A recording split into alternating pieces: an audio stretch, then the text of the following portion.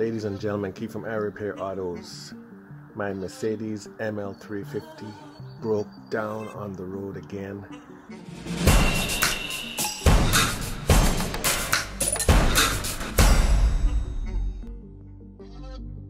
This time my daughter was driving it just like before, and the complaint is that the steering wheel became very hard to turn. So I'm immediately thinking power steering pump, or also maybe serpentine belt which controls the pump. So I'm going to troubleshoot that. Alright, taking a quick peek in there. Make sure that the power steering pump, oh my god, look, it's the belt.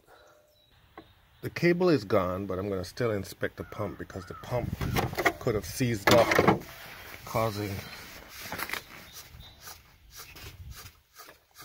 nothing there.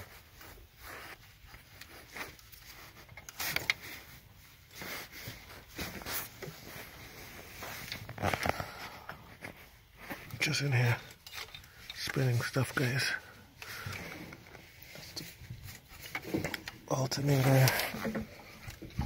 Everything seems to be good. I was under the impression that the power steering pump was bad, so I bought a new power steering pump, fluid, all that good stuff. I may go over the power steering pump in a minute, show you the pieces, but it's the serpentine belt. So I went to Mercedes ahead of time and grabbed power steering pump, because I just figured, you know, the power steering pump is gone based off of what my daughter told me on the road. Pull that out. So this is the power steering pump right here. It's the updated power steering pump. Part number right there, 005466201. And this is the updated pump. Okay. This is the section where the C-clamp goes on to. A lot of people have difficulty connecting the reservoir.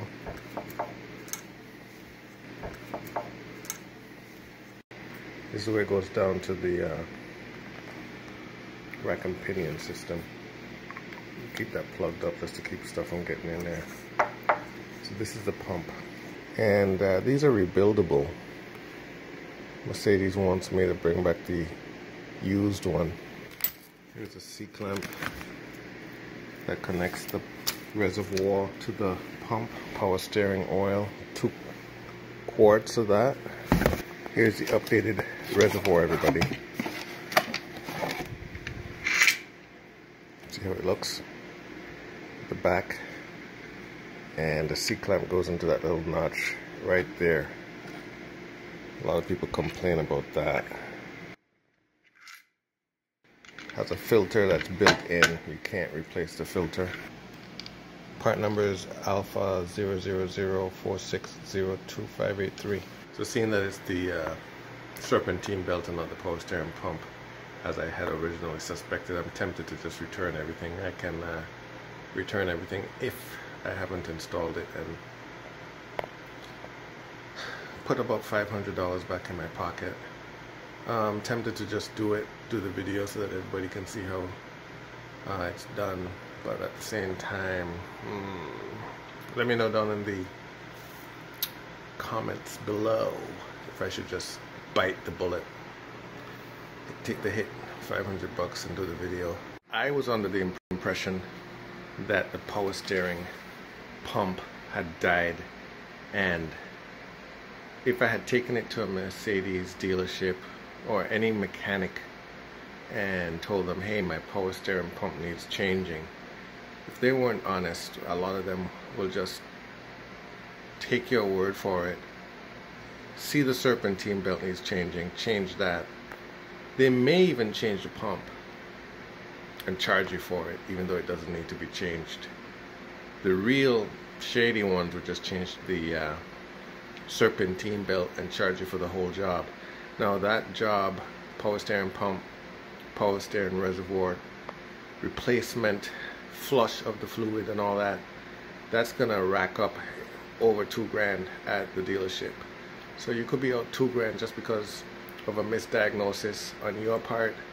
You know, you give them the symptoms. My power steering, my steering wheel is very hard to turn. They can hit you hard. I almost got hit, and I'm doing the job myself. I went and bought all those parts, and then I said, you know what, let me check the serpentine belt. I doubt it was a serpentine belt. It was recently changed, but it is. So keep that in mind. Never tell a mechanic what you think the problem is. They may run with that. They may even go down that hole and do that, thinking that, you know, you checked it out, and then you eat the cost. Keep that in mind. So I'm quickly showing you how to change the serpentine belt for a more detailed video that I have. It's down in the description. It's also up in the top right section of the screen.